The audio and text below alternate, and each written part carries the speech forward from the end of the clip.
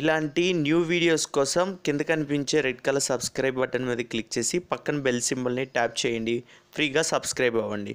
Friends, ఈ వీడియోలో మన మొబైల్ని ఒక కంప్యూటర్ లాగా మార్చడానికి నేను ఒక యాప్ చూపిస్తాను. ఓకేనా, ఇది చాలా బాగుంది. థింక్ డిఫరెంట్గా వాడాలి అని అనుకునే వాళ్ళకి మాత్రమే ఇది.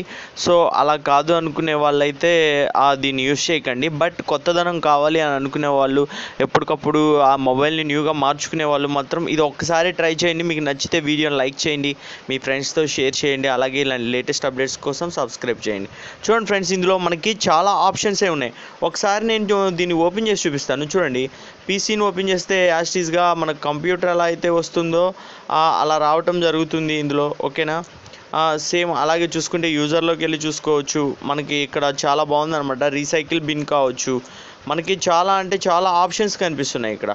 ఓకేనా, అలాగే రీసెంట్గా నేను వాడినటువంటి యాప్స్ అన్నీ ఒక చోటుకు వస్తున్నాయి. అలాగే చూడండి, ఇక్కడ మనకి ఏమేమి యాప్స్ కావాలి, అలాగే మన దాంట్లో ఇన్స్టాల్ అయిన యాప్స్ అన్నీ టోటల్గా ఇక్కడ కనిపిస్తుంది.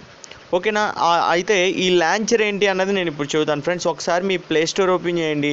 ఓపెన్ చేసిన తర్వాత కంప్యూటర్ లాంచర్ అని చెప్పి మనం టైప్ చేస్తే మనకి లాంచర్ అవైలబిలిటీలోకి వస్తుంది. ఓకేనా, ఇది చాలామంది డౌన్లోడ్ చేసుకున్నారు అండ్ ఇది చాలా బాగా వర్క్ అవుతుంది. కాబట్టి మీరు ఒకసారి ట్రై చేయండి. అలాగే డిస్క్రిప్షన్లో లింక్ ఇస్తాను. ఓకేనా, దాన్ని ఎలా ఓపెన్ చేయాలి అంటే ఏం అవసరం లేదు ఫ్రెండ్స్. జస్ట్ ఈ లాంచర్ని ఓపెన్ చేసి ఓపెన్ క్లిక్ కొట్టేసారంటే ఈ లాంచర్ అప్డేట్ అయిపోతుంది. అక్కడి నుంచి మీరు పర్మిషన్ ఏదైనా అడిగితే ఇచ్చేయండి. ఓకేనా, సో వీడియో నచ్చితే లైక్ చేయండి, మీ ఫ్రెండ్స్తో షేర్ చేయండి. Thank you.